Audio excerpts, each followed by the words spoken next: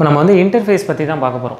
அப்போ இன்டர்ஃபேஸ் அப்படிங்கிறது எங்கே பார்க்க போகிறோம்னா, அப்ஸ்ட்ராக்ஷனுங்கிறது நமக்கு ஏற்கனவே தெரியும். அப்ஸ்ட்ராக்ஷன்னா என்ன சொல்லலாம்? டிஃபைன் பண்ண முடியாது, ஃபுல்லாக டிஃபைன் பண்ண முடியாது. அதை தான் நம்ம வந்து அப்ஸ்ட்ராக்ஷன்னு சொல்கிறோம். அப்போது ஒரு ஒரு அப்ஸ்ட்ராக்ட் கிளாஸில் ஒரு மெத்தட் அப்ஸ்ட்ராக்டாக இருந்தால் கூட மொத்த கிளாஸும் அப்ஸ்ட்ராக்ட். இன்டர்ஃபேஸை சுருக்கமாக புரிஞ்சுக்கணும் அப்படின்னா 100% அப்ஸ்ட்ராக்ட் கிளாஸ், அதான் இன்டர்ஃபேஸ். அப்போ 100% அப்ஸ்ட்ராக்ட் கிளாஸ். 100% அப்ஸ்ட்ராக்ட் கிளாஸ்னால் என்ன அர்த்தம்னா, எந்த மெத்தடுக்குமே டெஃபினேஷன் இருக்காதுன்னு அர்த்தம். அப்ஸ்ட்ராக்ட் கிளாஸில் ஏதாவது ஒரு மெத்தட் அப்ஸ்ட்ராக்டாக இருக்கும். முன்னாடி அப்ஸ்ட்ராக்ட்டுங்கிற கீவேர்டு கொடுத்துருப்பீங்க. இப்போ அப்ஸ்ட்ராக்ட்டுங்கிற கீவேர்டே கொடுக்க வேண்டிய தேவையில்லை. அதுக்கு பதிலாக எக்லிப்ஸில் போய் நியூ கிளாஸ் கொடுக்குறதுக்கு பதிலாக நியூ இன்டர்ஃபேஸ் கொடுத்துக்கலாம். கொடுத்தீங்கன்னா இருக்கிற எல்லா மெத்தடுமே by default abstract.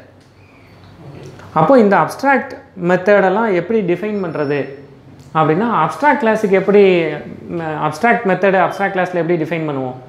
Child class ஒன்று க்ரியேட் பண்ணி அந்த சைல்டு கிளாஸில் நம்ம வந்து டெஃபினேஷன் என்னங்கிறத கொடுப்போம்.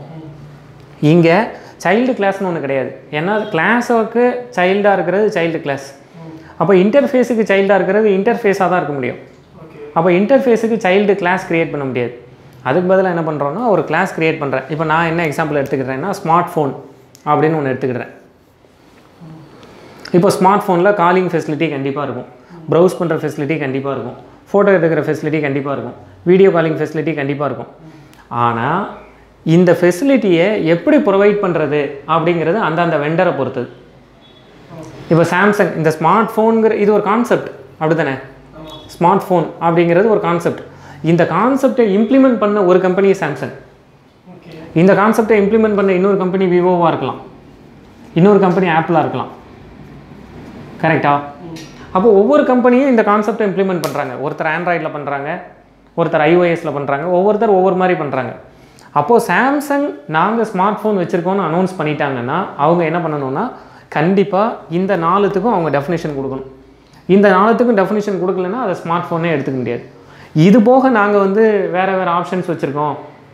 எங்கள் இதில் இந்த மாதிரி ஃபெசிலிட்டி இருக்குது, எங்கள் இதில் ஸ்க்ரீன் எப்படி மாற்றலாம், நாங்கள் வந்து பேட்டர்ன் போட்டுக்கலாம், நீங்கள் வந்து ஃபிங்கர் பிரிண்ட்டை வச்சு மொபைலை ஓப்பன் பண்ணிக்கலாம், ஆப்ரேட் பண்ணிக்கலாம், இந்த மாதிரி எவ்வளோ ஃபெசிலிட்டிஸ் வேணாலும் எக்ஸ்ட்ராவாக ஆட் பண்ணிக்கோங்க.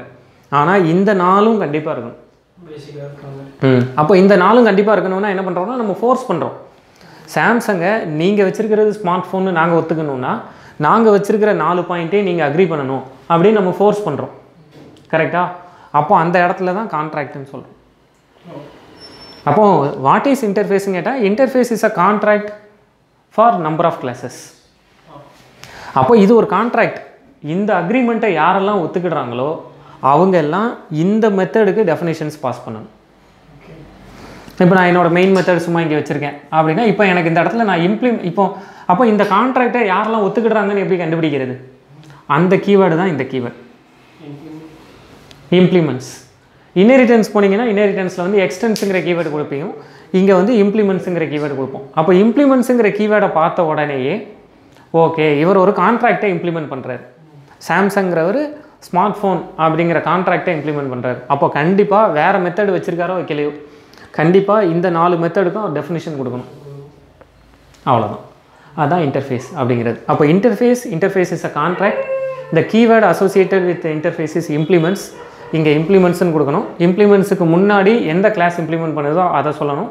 இம்ப்ளிமெண்ட்ஸுக்கு பின்னாடி எந்த இன்டர்ஃபேஸோ அதை நம்ம சொல்லணும். இது புரியுதா?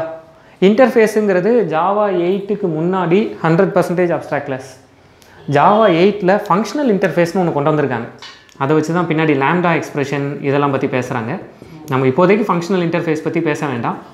ஆனால் பொதுவாக இன்டர்ஃபேஸுங்கிறது 100% அப்ஸ்ட்ராக்ட் கிளாஸ். அப்போ இன்டர்ஃபேஸுங்கிறது 100% அப்ஸ்ட்ராக்ட் கிளாஸ்னால் என்ன அர்த்தம்? Each and every method in an interface is abstract. அப்போ இந்த இடத்துல அப்ஸ்ட்ராக்ட்டுங்கிற கீவேர்டே கொடுக்க வேண்டிய தேவையில்லை.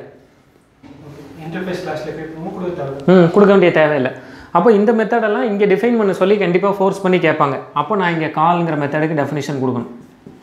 கொடுக்கலன்னா அந்த அக்ரிமெண்ட்டை மீறேன்னு அர்த்தம், அதாவது இந்த கான்ட்ராக்டை மீறேன்னு அர்த்தம். அதுக்கு அலோவ் பண்ணவே மாட்டாங்க. அதே மாதிரி ப்ரௌஸுங்கிற மெத்தடு சாம்சங் எப்படி இம்ப்ளிமெண்ட் பண்ணியிருக்கு, எப்படி ப்ரௌசிங் ஃபெசிலிட்டியை சாம்சங் கொடுத்துருக்கு அப்படிங்கிறதுக்கு கொடுக்கணும். அதே மாதிரி டேக் ஃபோட்டோங்கிறதுக்கு கொடுக்கணும். அதே மாதிரி வீடியோ காலுங்கிறதுக்கும் கொடுக்கணும். இவங்க என்னெல்லாம் சொல்கிறாங்களோ அது எல்லாத்துக்கும் டெஃபினிஷன் கொடுக்கணும். அது போக நீங்கள் என்ன ஃபெசிலிட்டி வேணாலும் வச்சுக்கோங்க, அதை பற்றி பிரச்சனை இல்லை. இதுதான் பொதுவாக இன்டர்ஃபேஸ் அப்படிங்கிறது. இது புரியுதா? இந்த இன்டர்ஃபேஸ் புரிஞ்சிருச்சுன்னா இதுலேருந்து டைனமிக் பைண்டிங்லாம் நம்ம பற்றி பேசலாம். இதை ரியலாகவே செலினியம்லலாம் வெப் டிரைவர்னு ஒரு இன்டர்ஃபேஸ்லாம் யூஸ் பண்ணுவாங்க, அதெல்லாம் பற்றி நம்ம பேசலாம். இது புரியுதா? ஃபைன். இப்போ அடுத்து நம்ம வந்து டைனமிக் பைண்டிங்னா என்ன அப்படிங்கிறத அடுத்த வீடியோவில் பார்ப்போம்.